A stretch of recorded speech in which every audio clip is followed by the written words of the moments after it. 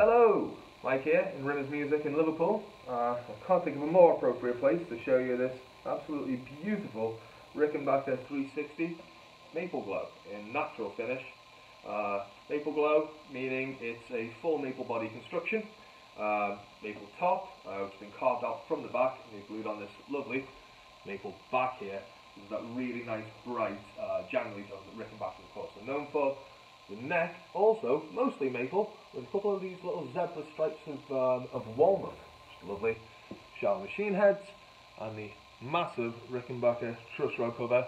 Doesn't need to be that large, but it looks good, so they keep it that way. This guitar has 24 frets. It's got a lovely, highly polished rosewood fingerboard with triangle inlays, and it's got two Rickenbacker proprietary pickups, which sounds like this. Well, you would do if you had them.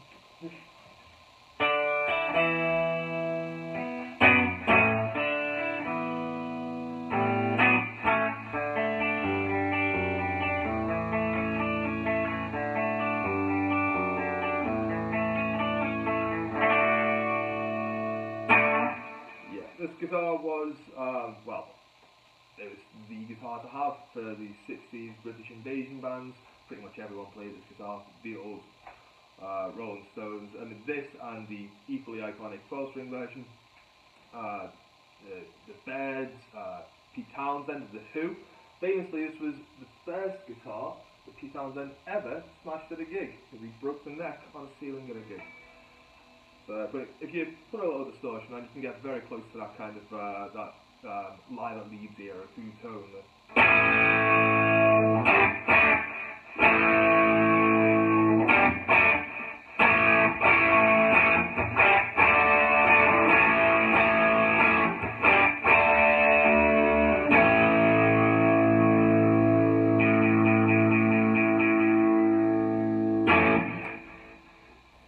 Stunning guitar. I think for the most part you'd probably be playing this on a clean setting, but it can definitely get loud and raucous. I think it kind of lives on a clean setting, doesn't it?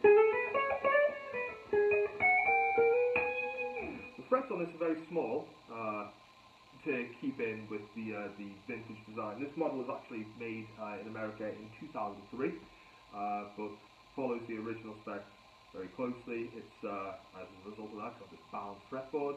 These very small frets that you would kind of find on vintage instruments at that time, but you can still do all these sort of big bends.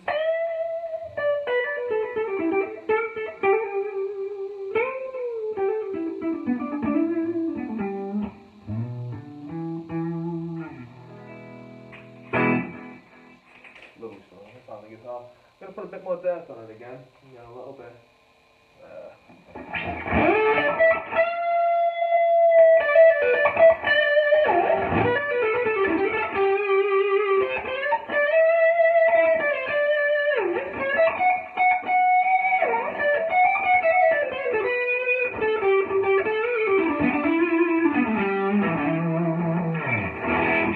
If you roll off this tone pot on the neck pickup, you can get that kind of like whoopy, almost kind of Black Sabbath kind of thing.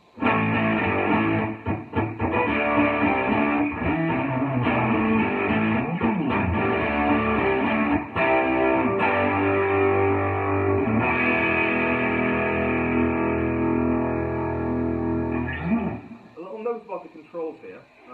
So on a Rickenbacker you have 5 controls. The 5th knob is something of a mystery. There are entire YouTube videos dedicated just to tell you what's going on with this 5th knob. Basically what it is a sort of pre-game to the neck pickup. So you've got a volume control for your neck pickup, you've got a volume control for your bass pickup, for your bridge pickup, and you've got designated tone controls for both of those. Now this 5th one is kind of a cut to the neck pickup, which is a little bit louder than the bridge one. It used to be a lot louder than the original vintage one, so we fixed that. You've got this 3-way toggle switch, so you can have neck pickup, bridge pickup, or in the middle, you've got both.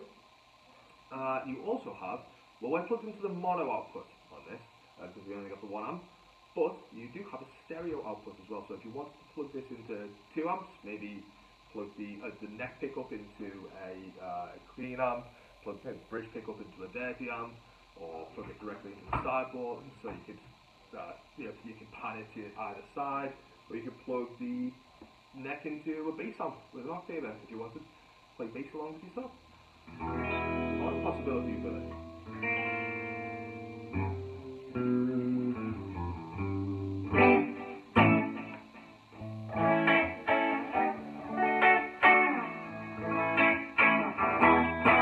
It does that really sparkly 60s pop thing very well, but it's not a one-trick pony. I think you'd be surprised how many modern and songs of other eras were made using Rickenbackers. They're a really, really versatile sound.